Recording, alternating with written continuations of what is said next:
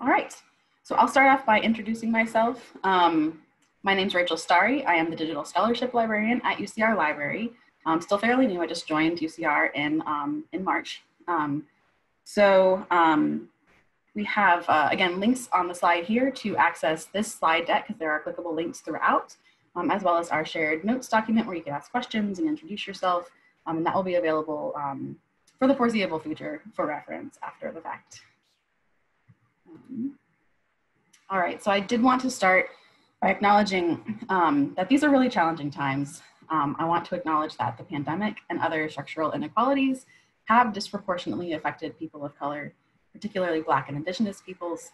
And of course, as members of the UCR community, we stand with Black Lives Matter against racial injustice, police brutality, and other human rights violations. We also recognize our responsibility to the original and current caretakers of this land, water, and air, the Cahuilla, Tongva, Luiseño, and Serrano peoples, as well as their ancestors and descendants, past, present, and future. And while we're now currently meeting in digital spaces, I invite you to learn whose ancestral lands you're physically located on if you're not calling in from Riverside. And there's a link here if you're interested in finding out more. So I did want to just acknowledge this, for this workshop, we're all in different spaces. Do what's best for you, engage any way you feel comfortable. I'm available after the fact if you have additional questions. In fact, my contact information is on this slide. Again, welcome to folks who are just joining the call now. And I said before I started the recording that this is an intro to DataViz workshop, which could be, 100 different workshops. There's a lot of things we could theoretically talk about today. And I really like to make workshops hands-on, and that's a little bit more challenging in this virtual format when I know, if you're using a mobile device or a tablet or something, it might be hard to have these slides up and watch me walk through a tool and do it at the same time or have another browser window open. So I'm trying to make all of the resources available in multiple ways, depending on how you're calling in today. We'll be talking about a couple of different topics. If there are additional topics that would be of use to you all, I would love to learn about that. So share that in the Google Doc or in the chat. And definitely feel free to ask questions throughout. But today, some of the topics that we're going to be talking about are getting familiar with the process of selecting a chart type. That can be something that trips a lot of folks up. There's also limitations in different tools, right? Like if Excel is only telling you you can make these 12 different kinds of charts, it might be confusing as to, well, when do I use these different charts? Or are there when you encounter other kinds of charts in other software, I wanted to kind of demystify that process a little bit and talk about, chart types that are appropriate for certain kinds of purposes and data. We'll also look at a particular tool, and again, it'll be more of a demo than a hands-on, workshop just because of the format. All the things we'll talk about today, except for the data wrapper demo, are software agnostic. So regardless of whatever tool or even kinds of data that you're working with, if you're using Excel or Sheets or online tools or Tableau or whatever data visualization tools you're using or programming languages, these principles should apply and be helpful, or I hope they will be.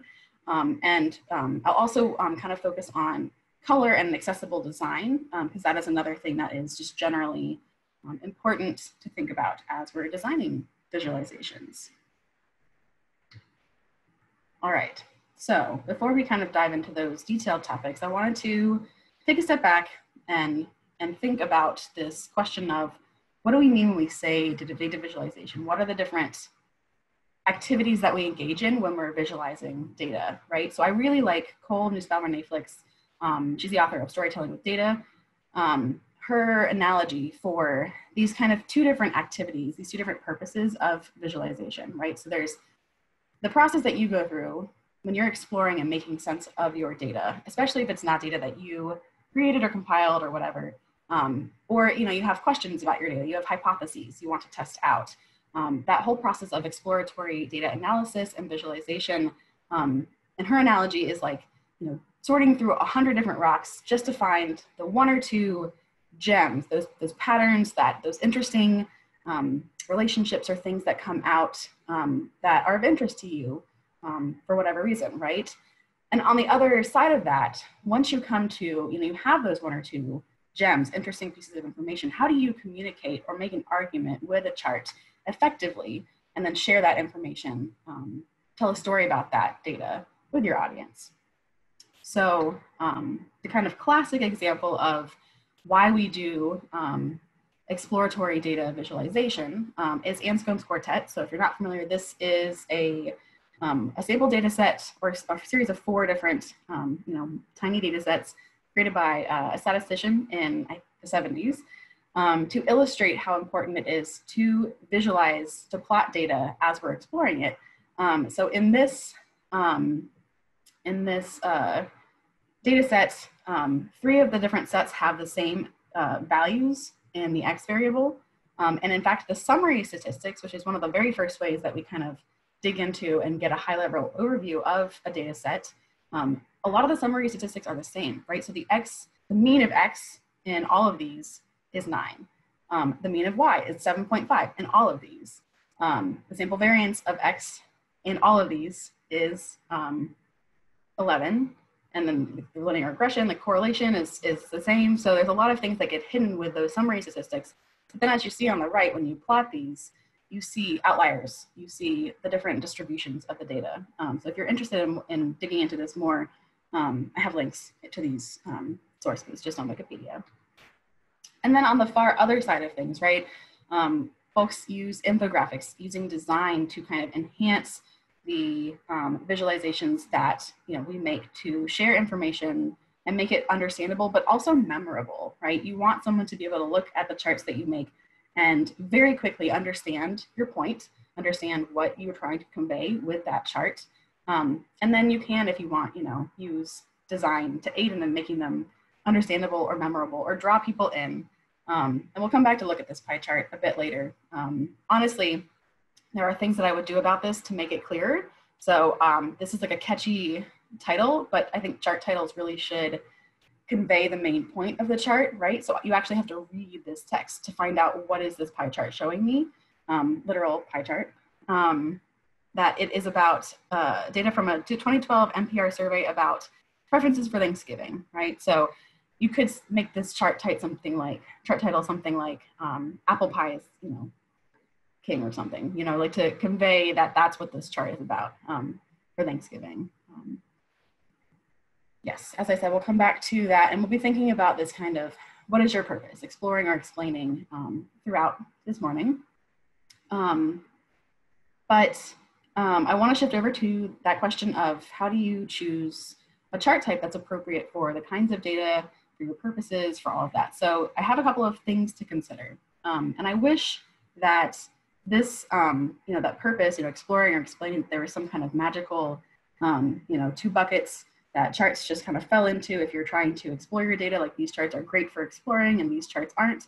But really there's it's a mix. So in terms of purpose, I would generally recommend starting with simple charts and then charts that are just really, really appropriate to the kinds of variables you're wanting to see the relationship between, right? So for exploratory data analysis, there's no reason why you can't use a more complex chart if that is the kind of chart that's going to really visually give you insight into what's going on in your data.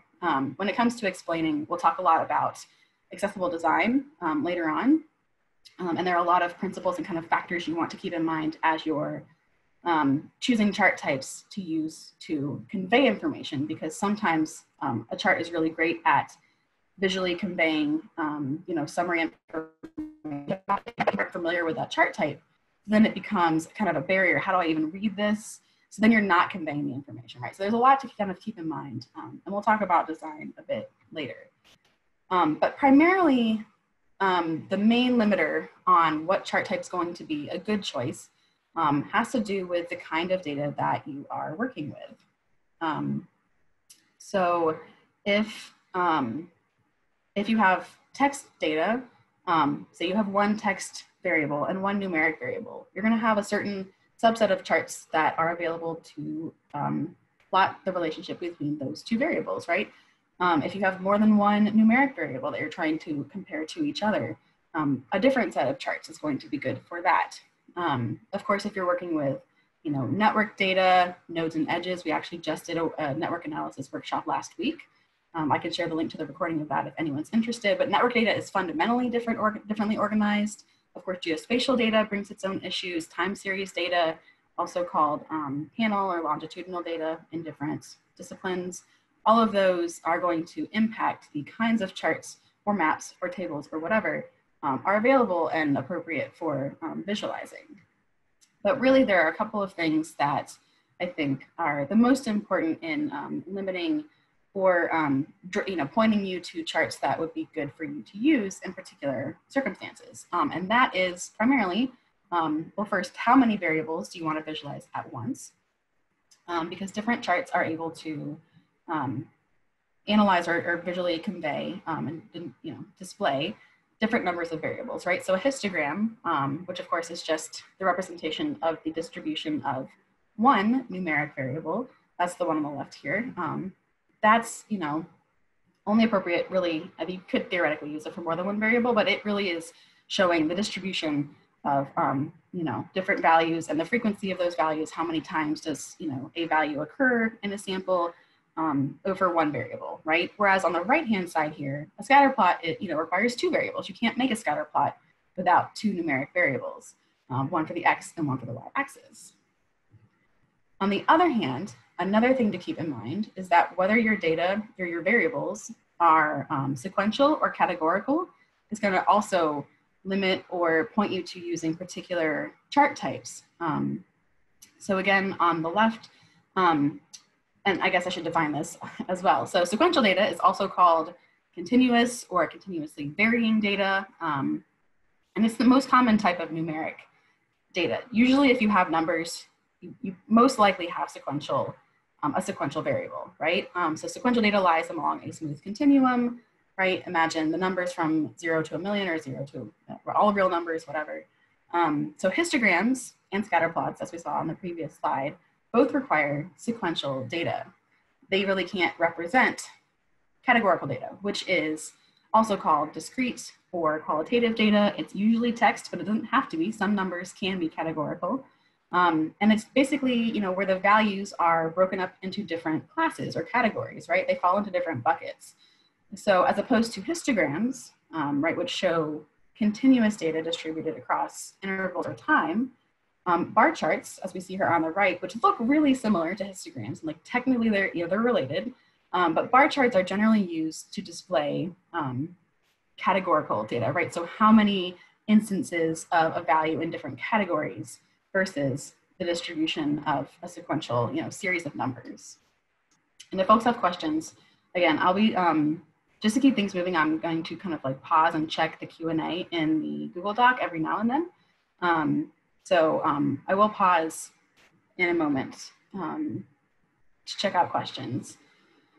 But before we pause for questions, the last kind of thing to keep in mind, and this is what we're going to spend some time on in the next few minutes, is also what type of pattern do you want to show, right? Because different charts are able to show different kinds of relationships between variables.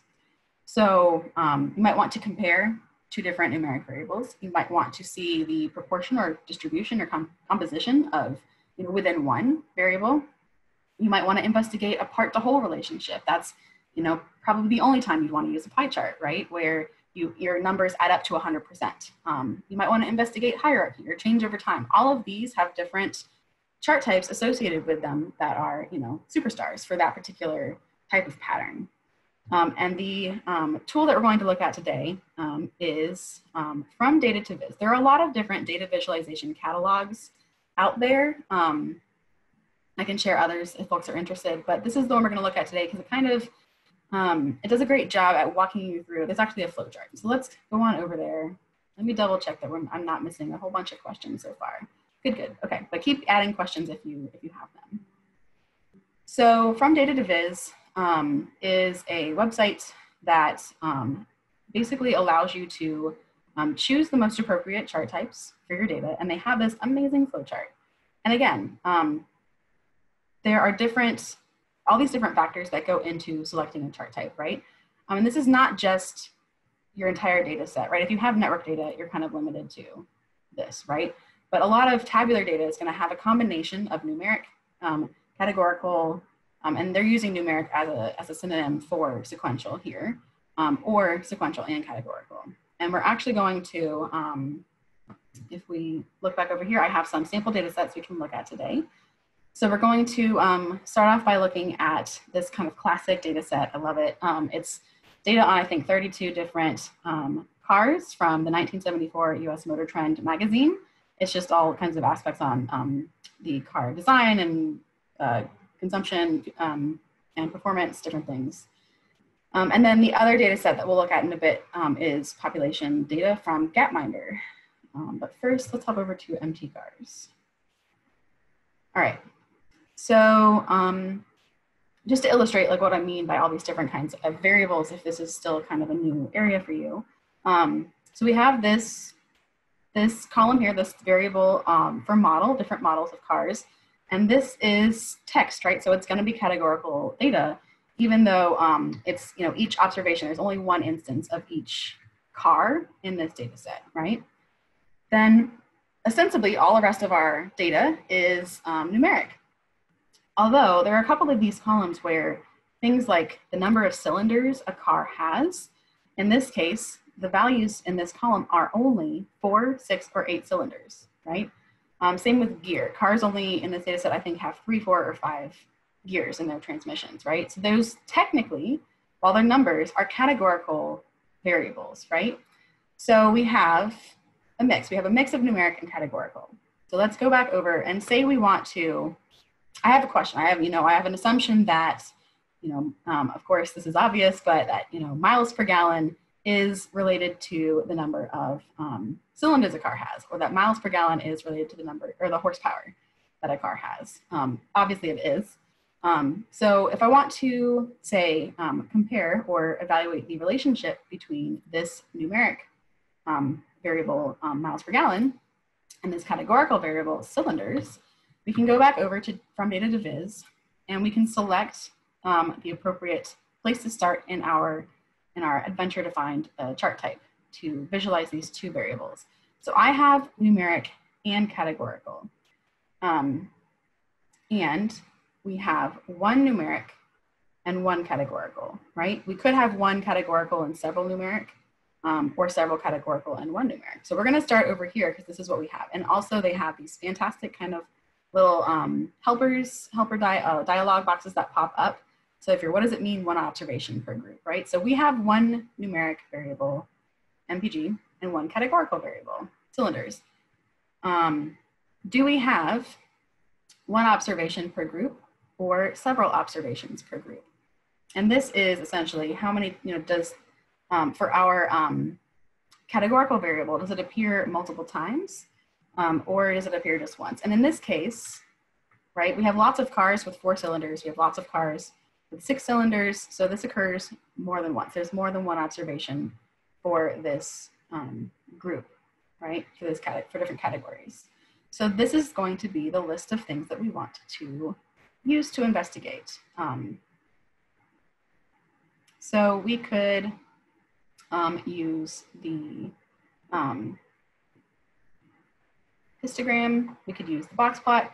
And for any of these, if you're not clear on like, I've never used a box plot before, what's fantastic about this particular resource is they have pages and articles. They also have what are called data stories for each of these different kinds of charts and different, kinds of combinations of variables and things. So they give you information on what each chart is good at doing, what it does, right? What a little breakdown of what it actually means, like, what are these lines, and what are the boxes actually showing us. They link out to if we actually go to the dedicated page for box plot, it's a whole page just about box plots. It gives you all kinds of summaries of what it is, an anatomy, a breakdown of this, these are outliers, etc. And what I really like are that they kind of highlight mistakes that it's easy to make using this kind of chart, right? As well as recommendations. So they say, maybe you want to order your box plot by median. That can make it more insightful. So they give you kind of tips and tricks for using this particular kind of chart, as well as if you happen to be generating your charts in R, Python, or JavaScript, they give you links to examples in each of those that are generated by each of those languages languages. And in fact, all of the charts on this particular website are generated in R. So there's all of that information for each of these different kinds of charts. Any questions so far about that?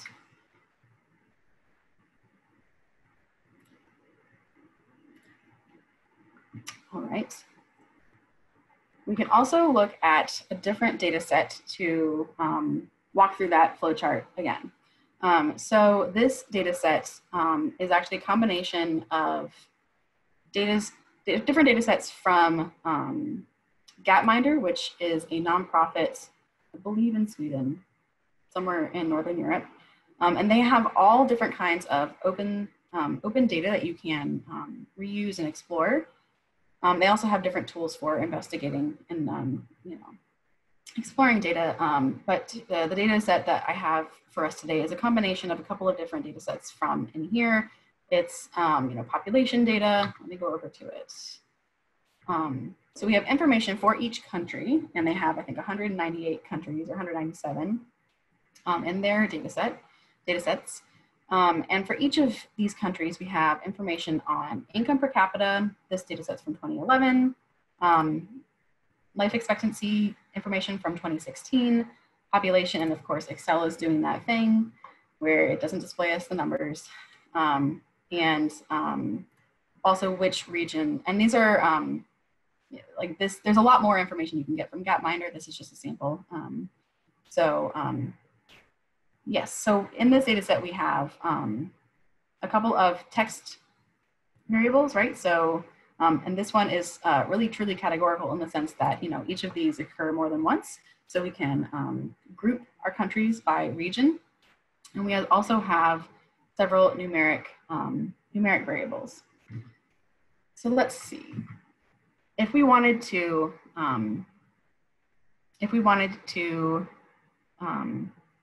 follow the flowchart for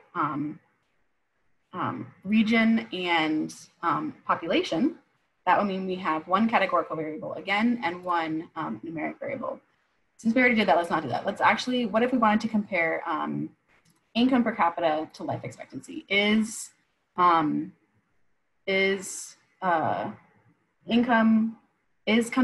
wealth of different countries related to health outcomes? And of course, the answer is yes. So we want to compare these two different numeric variables. Imagine that we didn't know that and wanted to walk through that. We'll actually go back over here. And again, we want to go to the numeric and, we want to go to just numeric because we have two numeric variables, right? So again, you get to just walk down this flowchart. How many variables do you have? We have two. And again, it asks us, are they ordered or are they not ordered? So in our case, our data is not ordered, right? Neither of these variables are ordered. So we have, again, another decision to make. They ask us, does our data have many points? And they draw the line at 2,000, observations. Because it's really easy for certain plots, like a scatter plot, to get overcrowded, you can plot too many points to the point where someone can't visually look at that chart and understand it because there's just too much data that you're trying to cram into that one chart, right? So certain charts are better for displaying lots of different data points than others, right? So we could use any of these to kind of compare the, in fact, we don't have that many points, right? So we could use one of these. We could use a box plot again. We could use a scatter plot. In fact, a scatter plot is what we will be using when we go to Data Wrapper, and we'll be graphing the relationship between the variables in this Gapminder data set in Data Wrapper. So we will use a scatter plot, but we'll actually modify a scatter plot and layer on additional variables, which we'll see a bit later. Okay. Not seeing any questions, so we can move from chart types, which we'll again revisit when we talk about, when we go to look at Data Wrapper, and move into color and accessible design, because if this is another area where I feel that folks can get tripped up, and you're also limited by the software that you're using, right? So if Excel gives you a bunch of pre-populated color palettes, you're probably going to choose from that, right? That's what's readily available. So it's really easy to not be deliberate in our color choices but it's also really easy to mislead with color. It's easy to make charts that don't print, right? You might make a chart on your computer and the color palette, they're all really similar in value, right? And when you print it in grayscale, it's an illegible chart. And there's also, of course, folks see color differently. So it's important to keep that in mind. And there are lots of tools out there now to help us see how different color palettes are going to appear to people with different color vision deficiencies, for example. But before we get to that, just backing up a bit and like kind of establishing a baseline about color in charts, right? Because this can be really confusing. I'm gonna use this word palette, color palette, I think a bit too broadly, because when we're talking about color in charts, we're actually talking about two different things. So we are talking about color scales, which are the color gradient that we want to use for sequential data. And then color palettes are explicitly, different colors, like the rainbow palette, for example, for categorical data. And it's important to draw this distinction for a couple of reasons. So let's look first at color scales. So a color scale is just a gradient. And I don't want to get too much into like color theory, but there's a couple of terms that we'll be using that I think it's important to define. So color, as we like talk about it, color values are made up of three things, right? They're made up of the hue, which is the actual color, right? Blue, a hue is more blue or more red or more yellow. And then saturation, which we don't care about as much in this particular context, but that's how intense a color is basically. And then lightness, which we do care about. So we care mostly about hue and lightness. So a gradient is, and you can have a single hue, right? So a gradient is just varying lightness values within a single hue or within multiple hues. So in this case, our gradient goes from light blue to dark blue, right? Just one angle on the color wheel. You could also do multi-hue. This is really common as well. So you can have a gradient that goes from, say, yellow or green down to blue. So you'll see these used a lot as well. So let's go ahead and look at an example.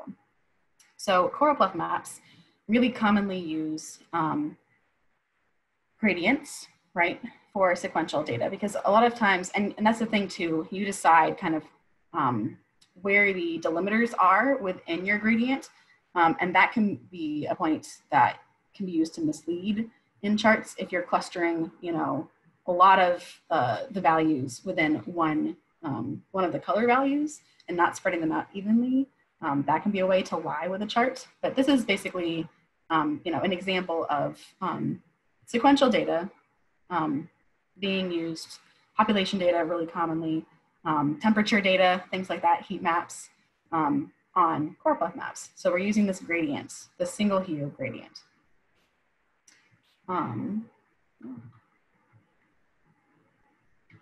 There's another kind of sequential data color scales, and that is the divergence scale. So this is where you use two different gradients that are separated by some meaningful midpoint value. So this is only useful if your data does have some kind of meaningful midpoint. The common, or the kind of like casebook example or textbook example is for political data, right? So 538, you'll probably have seen lots of these different kind of, voting maps where color is used to indicate how strongly a region in the country is going to lean one direction or the other for our two-party system. And of course, for things like that, it's important to pick colors that are meaningful, right? So it would make no sense since our political parties do have colors affiliated with them, to not use that in our data viz, right? So that's an obvious example. But it's also, it's possible if you have a heat map, right, that's separated, you have like really hot values and very cold values, you could use green and blue. And again, we'll come to talking about color blindness and accessible palettes and scales, because sometimes you'll not want to choose, for example, red and green, because folks that have different kinds of red-green color blindness, those two gradients are going to look very similar to them, right? That's what a sequential or diverging color scale is. It's just two gradients separated by a mid-value. Categorical data, on the other hand, requires us to use palettes, which are a selection of different different colors, and ideally very different colors. And by color, I mean hue, right? So different hues, but also different values, lightnesses or darknesses of a color. It's a balancing act. And I should say the images that I've been using for these slides come from a really fantastic article on the Adobe blog by Alan Wilson. So I'd recommend reading that for more information on this particular topic. But when we're choosing color palettes for categorical data, we want to choose colors that are the most different from each other possible, so that when you're looking at one data point, you can immediately tell, right, that that's different, a different value than other data points in different categories, right? So it might be tempting to create a palette like this, where we're using adjacent colors on the color wheel. This is very aesthetically pleasing, but it's also pretty bad for data viz, because these colors are really similar, right? So someone might look at this and not be able to tell the difference between these two blues, or between this blue and the purple. They're too similar, right? So it's not very usable. On the opposite side, we could vary not just hue, but also value or lightness or darkness. So here we're seeing that they're selecting, a light value of this hue. They're still using adjacent hues, but it's also not very usable because these dark values are really difficult to tell apart. So ideally you want to use colors that are very different from each other, separated around the color wheel, but also different in value. So for example, and we'll see this in the tool that we're going to use in a second, all of these are very, apart from yellow and maybe orange here in this example, they're all very similar in lightness value, right? So if we print this in grayscale, we're not going to be able to tell a difference between blue and green and red, probably. And that brings us to this tool, which I want to spend a few minutes exploring, because it is a fantastic resource for selecting color palettes. I think I also had an example. I had an example for categorical color, just to demonstrate why this is important. And there's like a million different color pickers out there on the internet. We'll look at a couple in a second with this palette.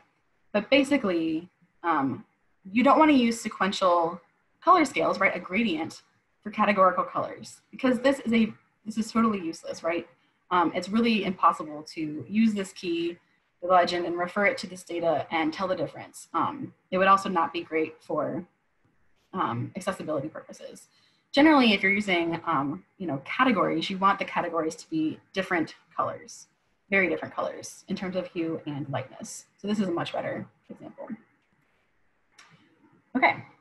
So Viz Palette is a fantastic resource for selecting color palettes. They give us they link out to 3 different places to create, to generate color palettes.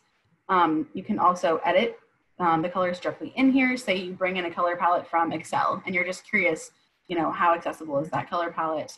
Are there any problems with it? This was built for using JavaScript, so it's really kind of got web accessibility in mind, but you don't want to use, for example, when you're programming or creating palettes for the web, like colors that have similar color names. So if we scroll down to the bottom over here, we get this color report, and we want different color names. So there's 2 magentas in their sample color palette, and that's bad for web design. But in general, what we care about more in terms of creating accessible color palettes or scales for our charts is over here on the left. This tool will tell you, for the colors that you bring in, that you tell it to look at, are there any colors that are difficult to tell apart as lines or small points, as different areas on a chart?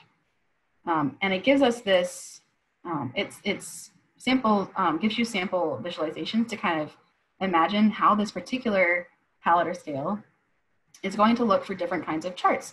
And that matters, right? Because if we have large blocks of color that are sitting right next to each other, that might make it easier or more difficult to tell them apart than if we had, say, really thin lines on a line graph or points. And sometimes it's really hard for small points to distinguish one color from another, even if they're very different, right? And also, yeah, it depends if you know whether, like, where and how your charts are going to be displayed. If you have full control over, like, my chart's only going to appear in this particular context, like on my website or in a print publication, then you can kind of tailor your color choices for that, that publication or sharing context. But sometimes you're not sure, right? Someone might take an article and print it out. In that case, you'd really want to make sure that your color palette's going to work for grayscale. Because if you choose a color palette with a lot of similar lightness values, even here, some of these are going to be really difficult to tell apart. And again, you can scroll down and get the report. So we have these light grays that are going to be virtually impossible to distinguish even in large areas, right? So we're going to want to change this color palette around so that these values and these values and these values are different enough, especially if you know that your chart's going to be printed in black and white. It also will, for any color palette that you bring in, simulate what it might appear to folks with different kinds of color blindness. And they're actually limiting it to just red-green color blindness, which represents a larger portion of the population. So deuteranomaly, protanomaly, these are where green looks more red, red looks more green, or protanopia and deuteranopia, and I'm not sure if I'm pronouncing those 100% correctly. But those are where red and green are virtually indistinguishable. So you can use this tool to simulate, are these values different enough for folks with these particular kinds of color blindness? And again, scroll down and it will tell you there's some colors in here that they're really similar. They're both kind of blue, right? Even though in your original palette, this one is purple. So that's really useful for creating palettes that are a bit more accessible. And again, you can choose palettes with a couple of these different tools. Chroma.js, it calls itself a palette picker, but in reality, they only let you create scales. You can create a sequential or a divergent scale, which again is gradients. I like this particular color picker because it has tritanopia or tritanomaly, which is blue-yellow color blindness. It makes folks with this particular color vision have trouble distinguishing between yellow and pink, and purple and red, and blue and green. So it's important to kind of keep that in mind. So and again, when something says this palette is colorblind safe, like that's a judgment. They're using some algorithm to determine that these colors are different enough. But in fact, it is better than not simulating it and not making the attempt to make the colors different enough for people with different color vision. So this is great. It will tell you that, for example, this value is really similar in lightness to this value, which is pretty common for divergent color scales. But this could be a problem for printing in grayscale, for example, because this value is very similar in lightness to this value. So when you strip away the hue, it's going to be the same gray, etc.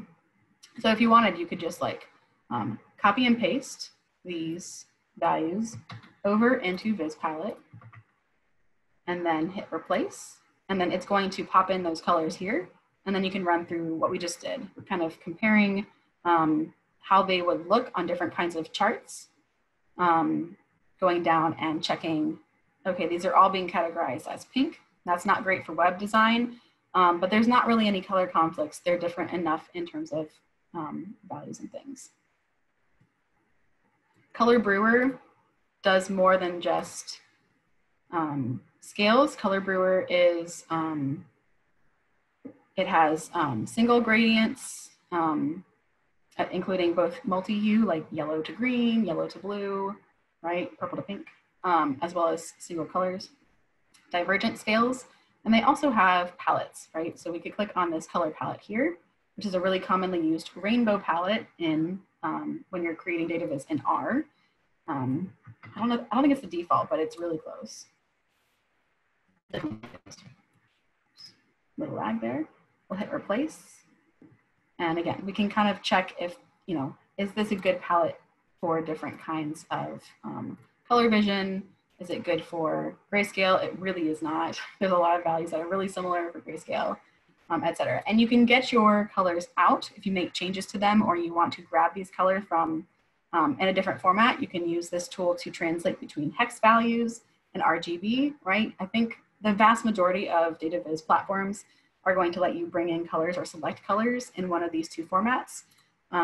This is a different format. I guess it's probably more common in web design, hue, saturation, lightness, but hex and RGB are really common. So that's VizPalette, fantastic tool. I use it. Let's see, are there any questions? At this point, we have a lot of tabs open, so I'm going to close some of them. Yes. I will definitely make sure to add links in here to everything. And you can get to the Color Brewer site from this link right here on VizPalette. I'm not sure which GitHub is being referred to in this question, but again, you can get to all of the different palette pickers from VizPalette right here. So you can get to Chroma.js right here. You can get to Categorical is another really fantastic one that allows a lot more fine tuning of hue and saturation and lightness values. So you can use these links within VizPalette to get to all of those different color pickers. Yep. Awesome. All right. Okay. So before we move away from color and start thinking about other aspects of accessible design, there are a couple of things that we would want to consider in addition to the things I'm kind of like mentioning as we're looking at these different tools, right? So all of these are actually created with Data Wrapper. So we'll see in a minute this, all of the images in the slides coming up are from their Chartable, which is the blog, the Data Wrapper blog. So this is a great post on that Data Wrapper has produced on creating or choosing colors. So the very first thing that you want to think about as you're creating color palettes. Thanks so much, Margarita, for sharing that link in the chat. So the very first thing is, again, do you need a color scale for sequential data, or do you need a categorical color palette, right? And this makes a huge difference. So if we have people in two groups, we don't necessarily need a scale for that, right? A categorical palette would be better and much easier to distinguish. Additionally, if you need to use more than 7 colors, and 7's kind of an arbitrarily picked number. There's been different kinds of research done on how many colors can a human distinguish on average when looking at one chart or picture. And it's generally somewhere in the ballpark of 7. Basically, the fewer numbers of colors you can use on a chart, the better. The more readable it's going to be for more people. But if you need to, if for example, you have so many different categories that you get a chart like on the left here, you definitely want to consider using either a different chart type. So instead of using a stacked bar chart, which is on the left, you could use a divergent bar chart, as we're seeing on the right, comparing to different values for each of these different categories. Then you don't even need color, right? Or you could consider aggregating your data into fewer categories. It's also really important, especially if you have multiple charts that you're using to, explain something, that you consistently use the same colors for the same variables, right? It's very confusing to readers if you, for example, switch up the colors that are associated with particular values. So here, if you switched from using blue for one country to blue for a different country, that's very confusing. You'll want to just keep it consistent if you can.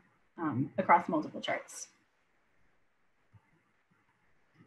Another very useful thing to kind of think about is that gray can be the most powerful color in data viz. And you'll see charts a lot like this in data journalism, more and more in kind of academic publications, to call attention to particular like trend lines or particular data points in your chart.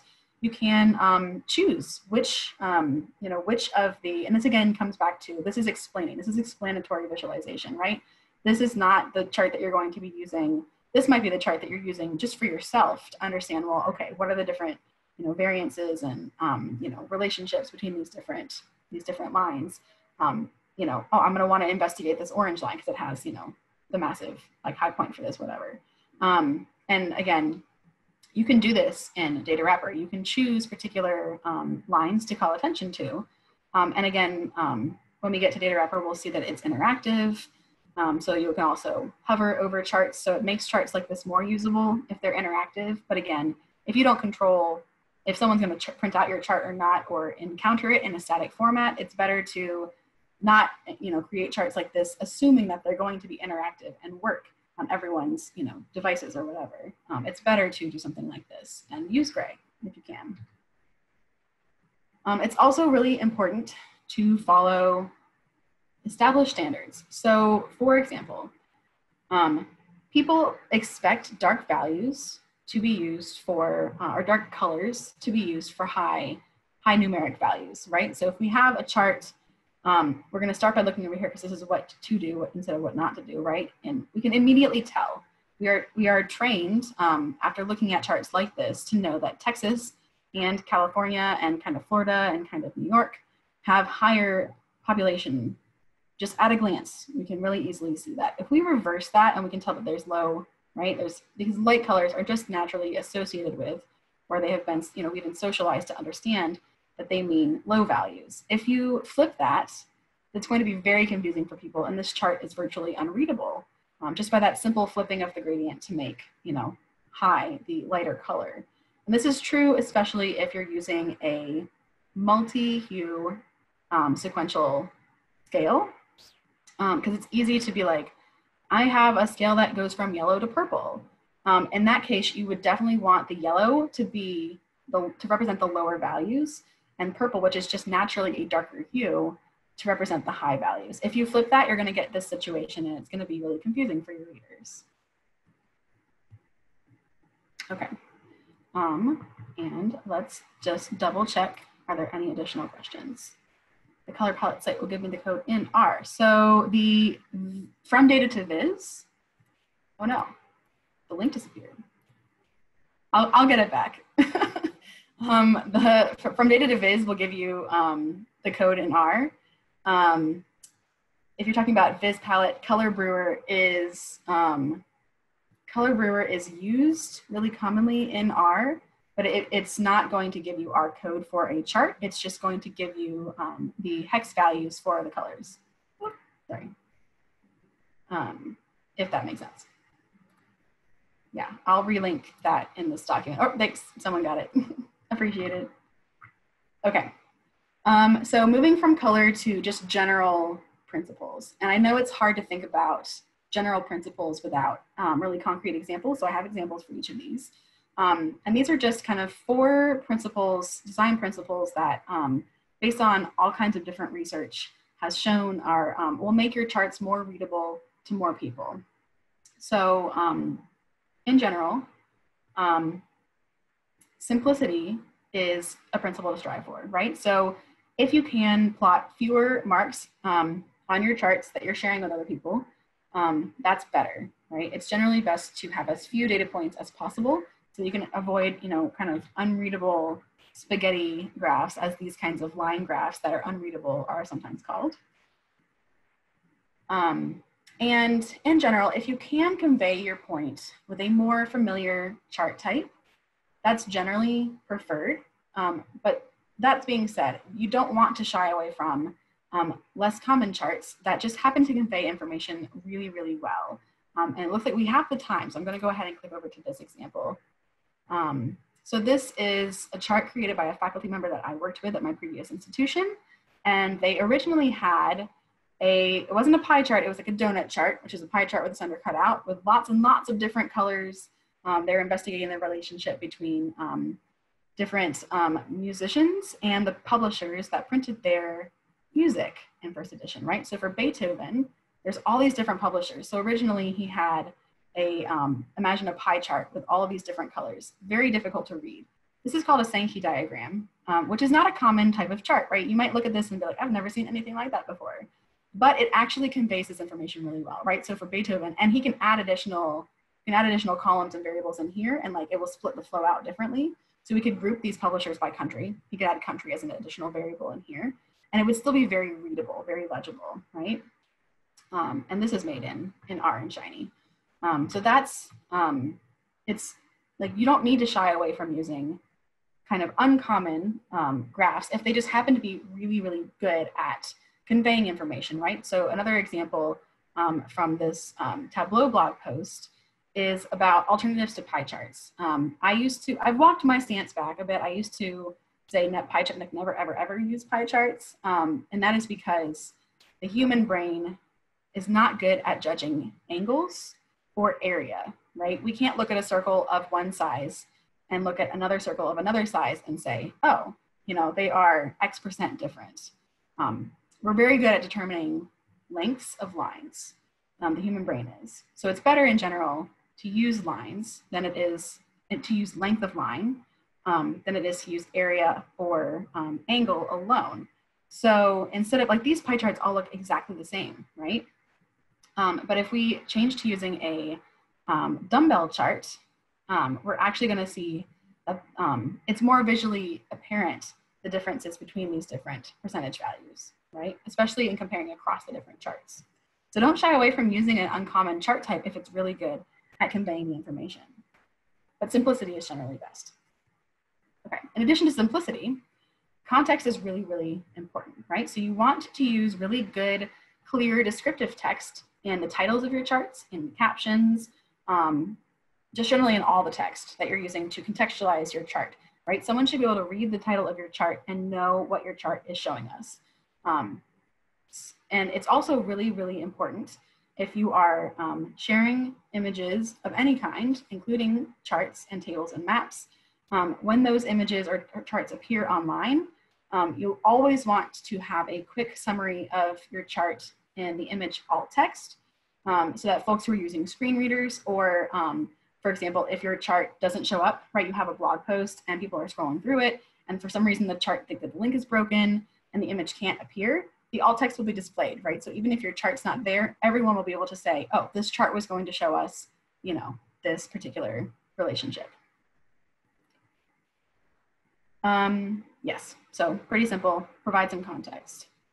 The third principle is legibility. So generally, and this is true, this is actually very Western centric of me to say, but horizontal text is more readable. And that's true for like languages that type in horizontal text. So for Latin text, which is what this workshop is being delivered in, horizontal text is more readable than vertical or, you know, text on an angle. You'll often see bar charts with like vertical text, you know, labels or slanted text labels. Try and, if you can, make for, you know, Latin text languages have the text be horizontal if you can. Obviously, if you're talking about you know, Chinese or other scripts and languages that read vertically, ignore that, right? Reverse it. But generally, try and have the text be the direction that people are going to be reading it in. It's more readable. And also, and this is a huge one, especially for, you know, those pie charts and things that I was talking about, where the human brain has a really hard time estimating, you know, the actual values of the pieces of like the marks on the charts. You don't want to rely on legends. It's better to directly label your data whenever possible. And this is where I want to come back to this pie chart.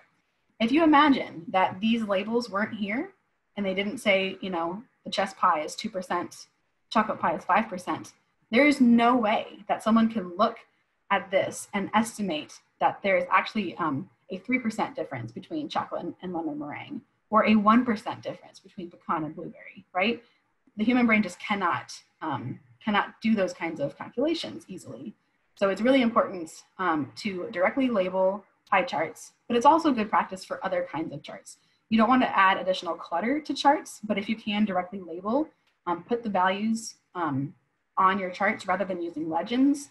You just generally don't want to use a legend for a pie chart. You want to just be like, blue means apple or whatever, you know, because it's much more legible.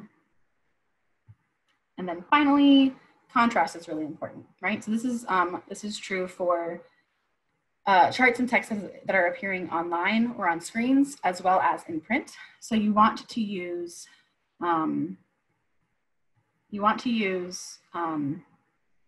colors, not only for the marks, you know, the actual data points or lines or whatever, but also the background, for font colors, all of those different things that are, you know, that differ from each other on the light to dark spectrum.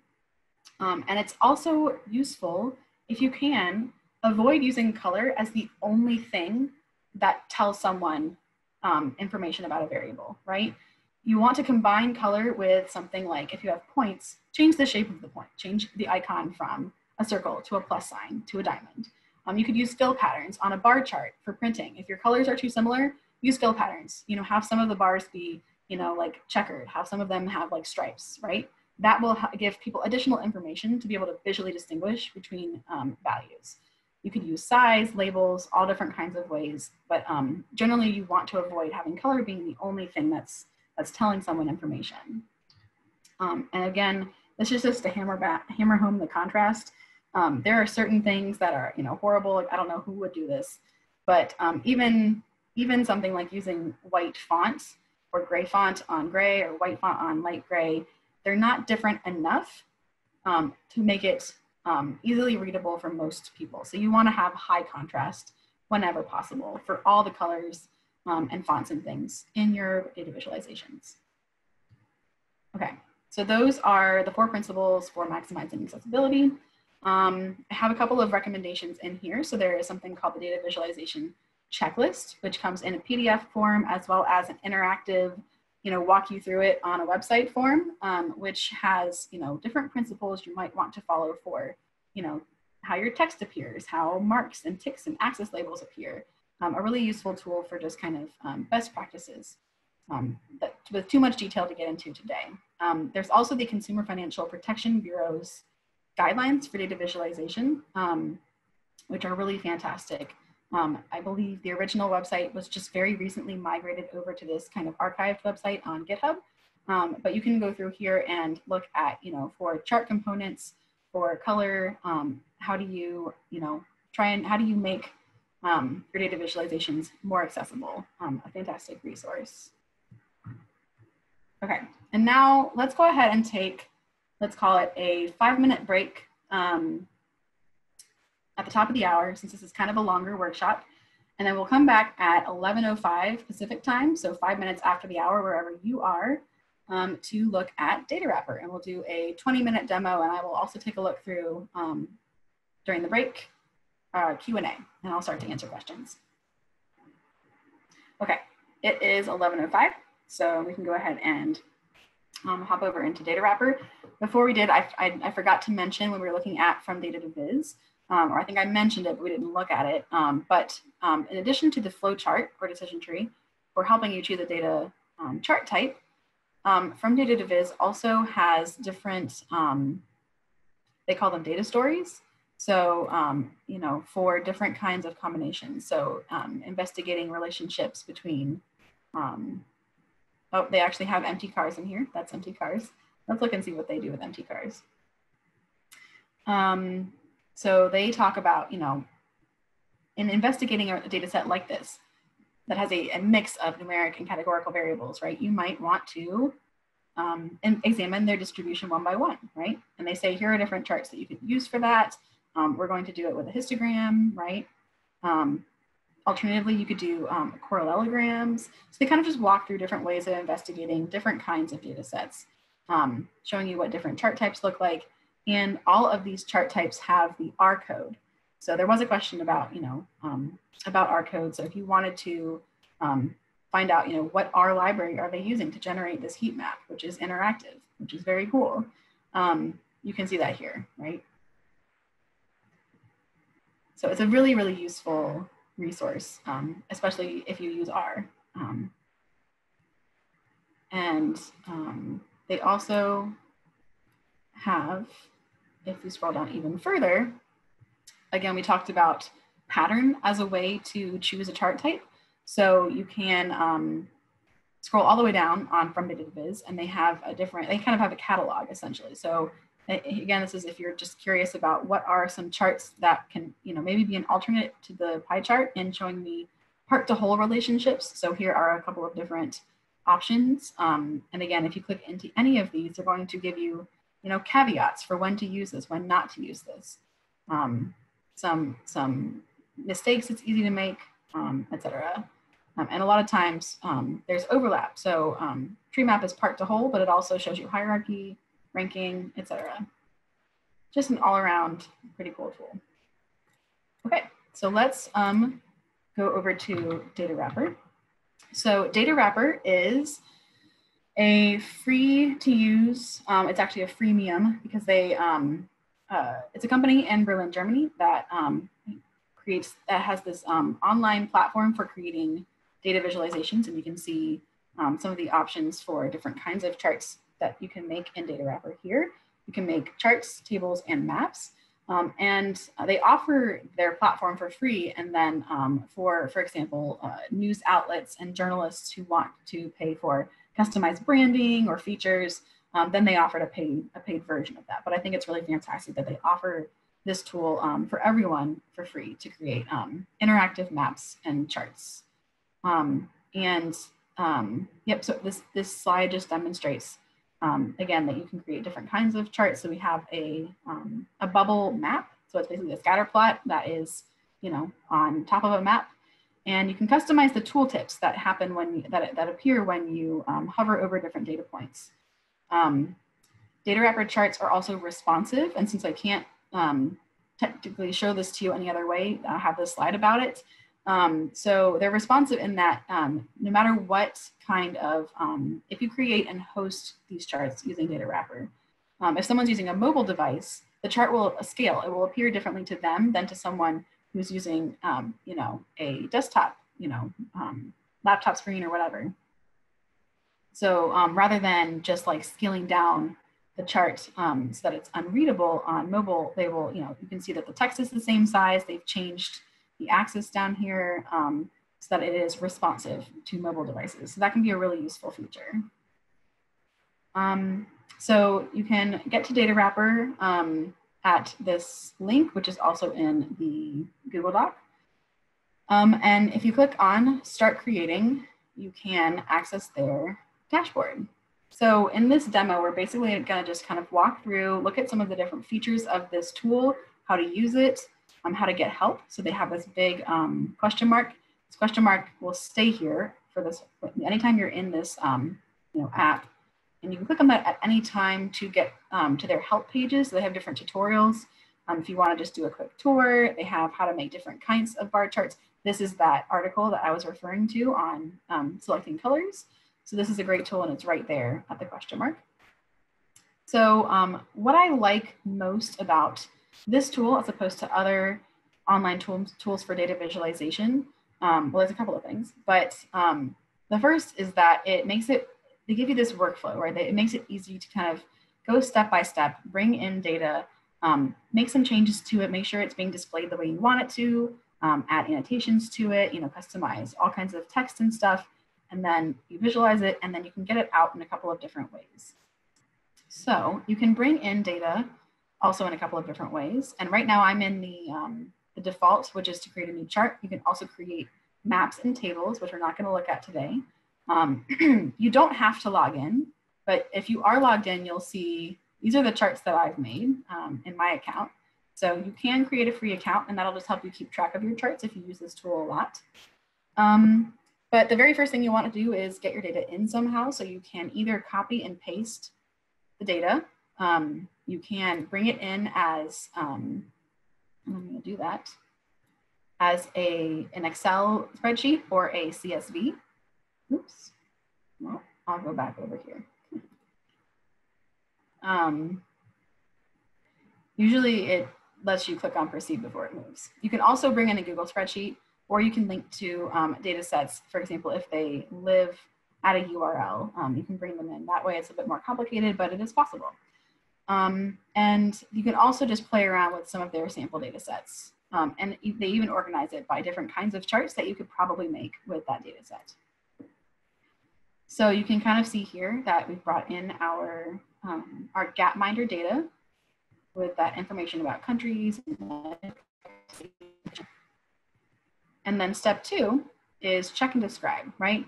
So something we did not talk about today, but that is very important for data visualization, is the process of preparing your data to visualize it, right? Getting it in the right format, which is called tidy data. And we're actually going to do a poll before we wrap up at the end today to ask you all about like what are topics that you would maybe find useful in a future DataViz workshop. And we could absolutely do part of a workshop on preparing data for analysis and for visualization, which data transformation and transposition can be really complicated.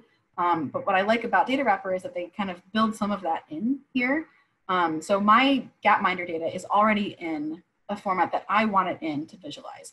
My variables are in individual columns. I only have one value per cell, and my observations are in rows. sometimes you'll get data that's, and in fact, a lot of penal and longitudinal data is like this. You'll have like a column like this with country, and then you'll have income per capita in 1900, 1901, 1902, 1903, and then you have all these, it's a very wide spreadsheet with lots of different columns of dates.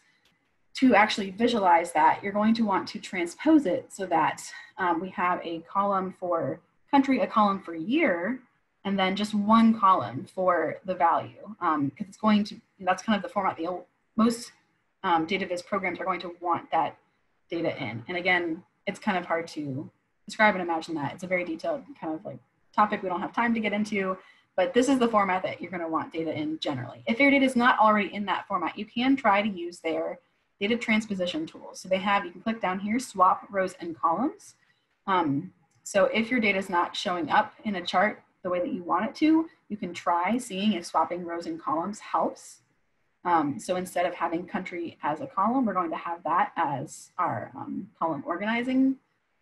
I don't want that, so I'm gonna switch back, but you can do that.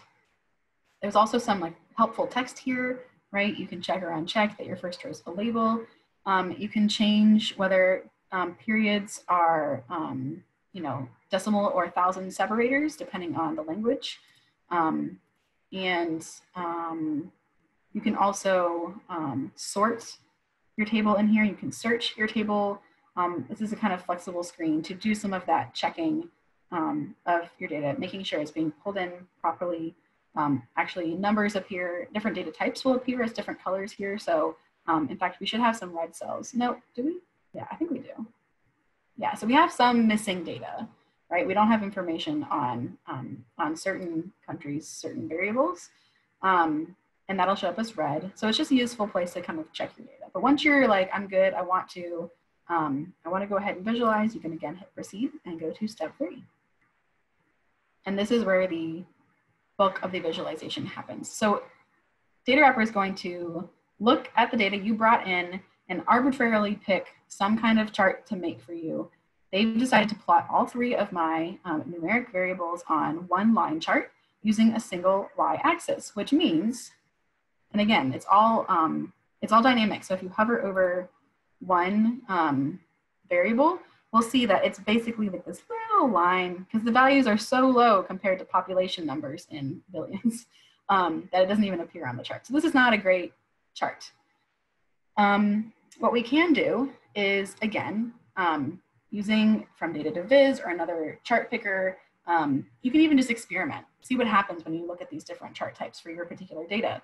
But I always do recommend kind of thinking critically, like I want to make a scatter plot with this particular, I want to visualize these particular variables in this way, right? So I want to see what is the relationship, again, between income, and they already kind of guessed that. I want to see income per capita by life expectancy. What is the relationship between average wealth, average country wealth, and health outcomes? It automatically guessed that that's what I wanted to do. But in order to select which variables are getting displayed on which axis, you can go over here to refine. So within the visualize step, there are a number of other steps to take to kind of, you know, create your chart. So here on the refine tab, you have the ability to change which variables are being displayed on which axis. So that is very useful. You can customize the range, you can customize your axes a little bit here. You can customize how the chart grid lines and labels are being displayed. So we could turn off, you know, off grid lines, turn on grid lines. This is exactly the variable that I want on the x-axis, so I'm going to leave that. But I am going to change it to a logarithmic scale. Again, another topic we don't really have time to get into right now, but if you're comparing percentage change over time or across, you know, different countries, you're probably not going to want to use a linear scale. And in fact, we can turn on the trend line down here and choose what method. So if we just did a linear trend line, this is not the most accurate way of visualizing the relationships between income per capita and life expectancy. So if I turn on the log scale, here's what happens. I'm gonna wanna turn off this So I want this to be a log. Don't mind why.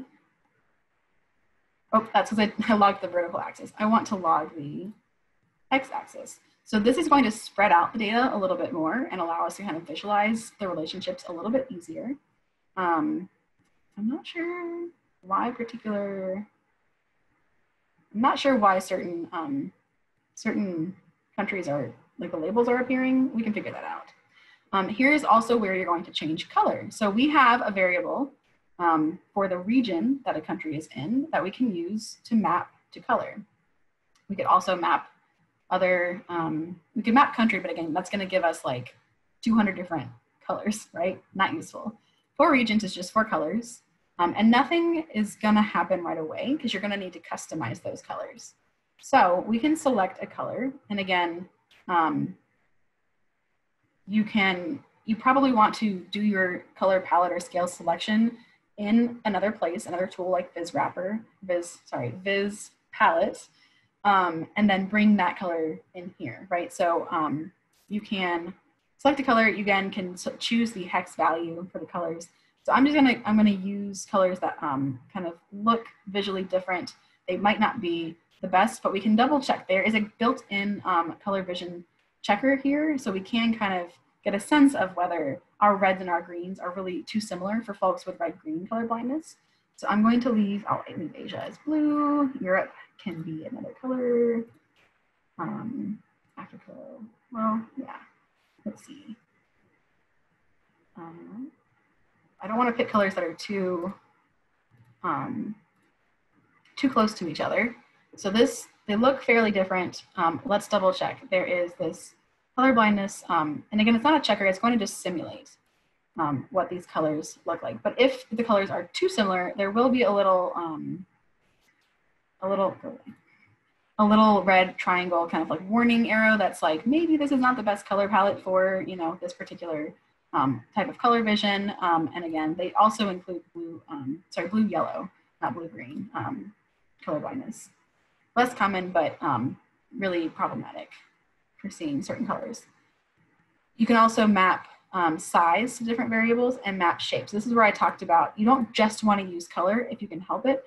You also want to use another variable, but it's also, there's a balance between being clear and you know, not overly cluttering a graph so that actually brings down the clarity, even if you're trying to make it more clear by adding shape or palette or pattern or things like that. So I do want to actually map size, the size of each circle. We have a third numeric variable in this data set. We have population. So we can make the size of the circles reflect population so that larger countries appear as larger circles.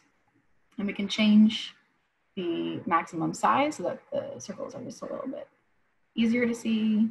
So now it's really obvious kind of like which countries are the larger countries, where they are. Cool. And let's see, have we done everything we want? No.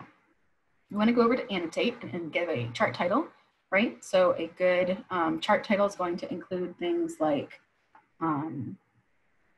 the things that you're plotting, right? So this is income per capita. You'll definitely want to mention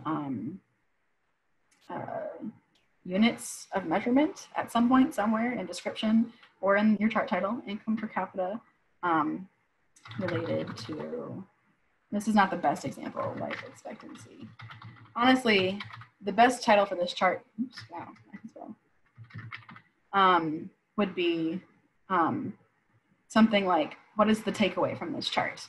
That health outcomes are closely tied to, you know, different variables, income, you know, things like that. You can add a description for your chart that will appear right below. You can, and in fact, you really should always cite your data sources.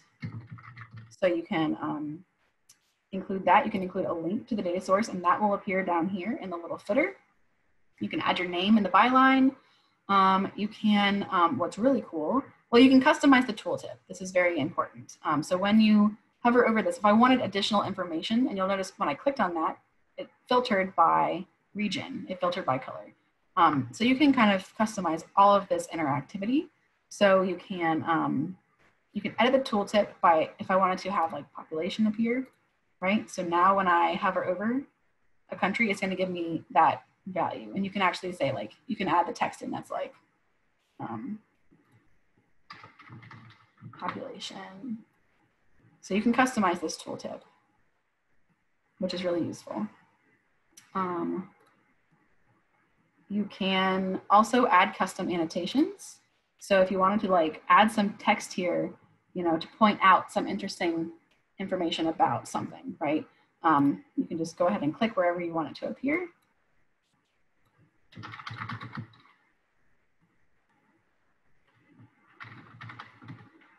And it will appear, and you can edit it, you can move it around. So the annotation capabilities of this, again, because it's kind of created with data journalism in mind, are really powerful.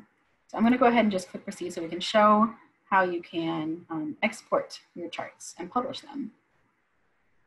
Oh, I didn't click design because design doesn't really do anything. It just gives you that option to change the 1000 separators again. So I'm going to click publish. And by default, your charts are available online, but they're not going to show up in any aggregators or anything like that. They're not going to be public in the sense that it's easy for people to find them unless you choose to do that. So they're not, if you click publish, right, it's going to be public in the sense that you can embed it somewhere and it will be available. But you can also keep charts private. You don't have to publish them. You could just create them for yourselves. You can create copies, right, if you want to make alternate versions of this chart or do the same thing to different data.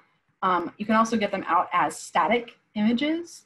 So you can choose what size you want your image to be, customize it a bit, right? And then you can download it. Again, that won't have the interactivity, so you'll want to make sure it's appearing the way that you want it to appear before you do this. But if we want to publish it, we can go ahead and click publish. It's going to tell us, all right, we are getting it ready to be hosted. And then you can either share it with this URL.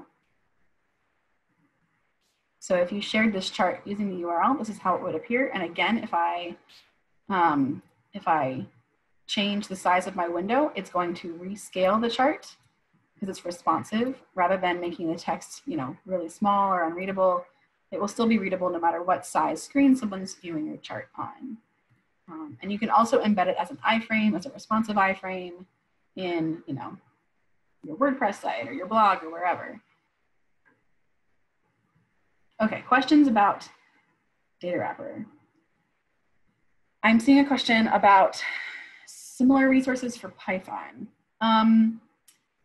Do you mean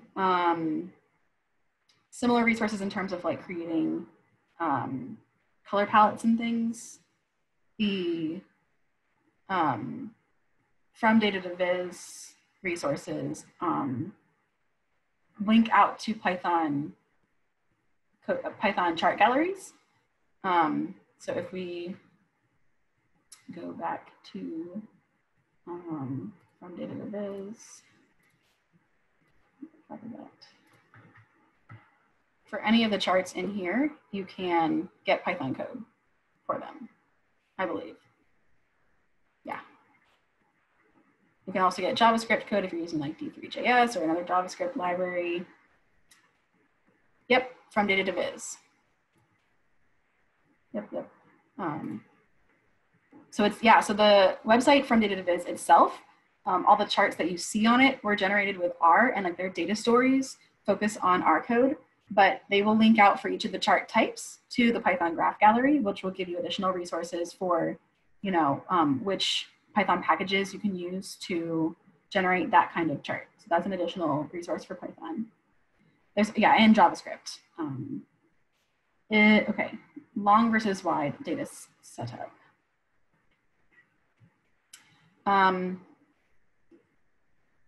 What is the, could you reframe the question a little bit about the long versus wide? Are you curious about Data Wrapper in particular, or just general preparing data for visualization? Transposing, yes. Transposing is just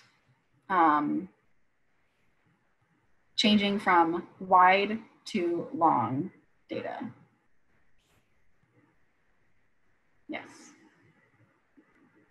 And if that would be useful, okay, actually we have, before y'all hop off the call, I have some polls. It should pop up on your screen now.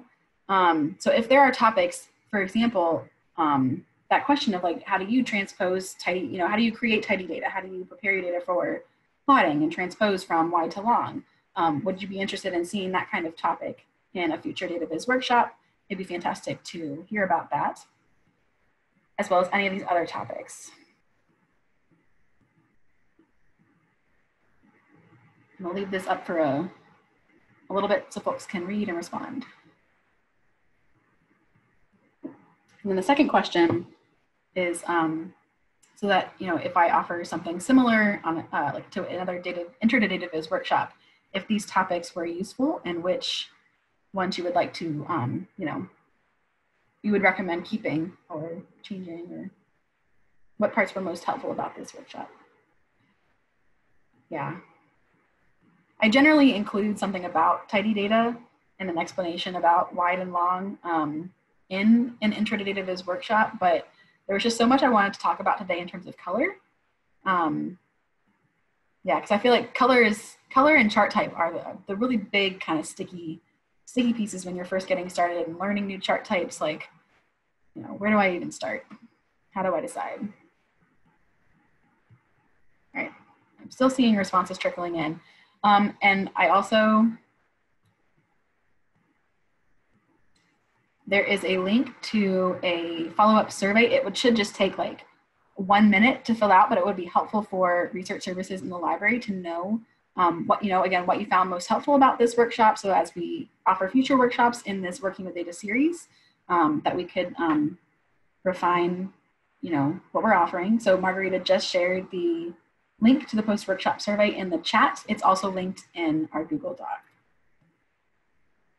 Okay, I'm going to end the poll. Thank you all for folks who shared, and I will share the results. So it looks like 60% would find it helpful for us to do some kind of preparing data for visualization workshop. I'll mention, so Kat Kojer, our data librarian, she just offered earlier in this Working with Data series, actually last week, a workshop on data organization that covers some of this, not all of this, but we can also, she's planning, or we're both planning on offering this series again in either the fall or the winter. So we will definitely, I will look at incorporating tidy data and that data preparation transposition material in a future workshop. Yes, I believe it's recorded. She might have only recorded it for sharing with participants, so folks who registered for it, I can check with her. But we have a UCR Library YouTube. And we have, since we've gone remote, we have been recording most of our workshops in research services and making those available on a playlist. And I know we're over time, so if folks have to hop off, I totally understand. Just want to kind of point out this one last resource. So we have playlists for different things. Workshops is one of them. Do all the playlists. There it is. So we have a playlist of all of our recorded workshops, and this one will appear here. So once we have this data viz workshop all edited and wrapped up, we'll put it up here, and I'll double check with Kat whether some of those workshops might be available as well. Any other questions? Thank you all so much for participating. Let me open up those polls again. I want to see. Yes. So the choosing a chart type was helpful, very helpful to know. Thank you all for participating, and I look forward to seeing you in other workshops. So thank you all.